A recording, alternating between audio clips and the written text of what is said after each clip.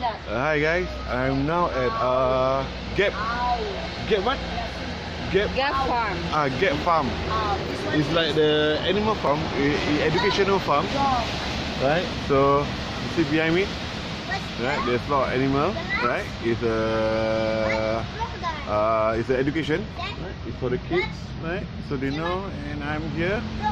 They call it the mini forest, right? And so there's a bed here, and that one is a real cow, right? That guy he eat a lot of food, right?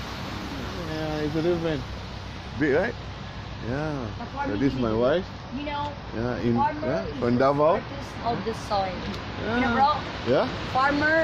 Farmer is the artist of the soil. Okay, I get that. I try to get that. Okay. Because he is a farmer. Well, because my sister-in-law said that farmer is the artist of the soil. That means the farmer knows everything about the earth, about the soil. Yeah. And my sister-in-law is a farmer too. Yeah. See? Yeah. We got sop kambing here. We got sop kambing. And we got a cat. Yep. Oh, wash. No. Wash.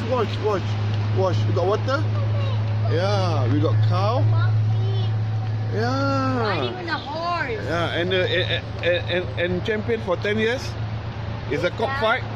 Champion for 10 years. It's world champ. If nobody can fight. Yeah, see the monkey? Hey. Yeah, riding on a horse. Yeah. See? Oh. Hey, hello.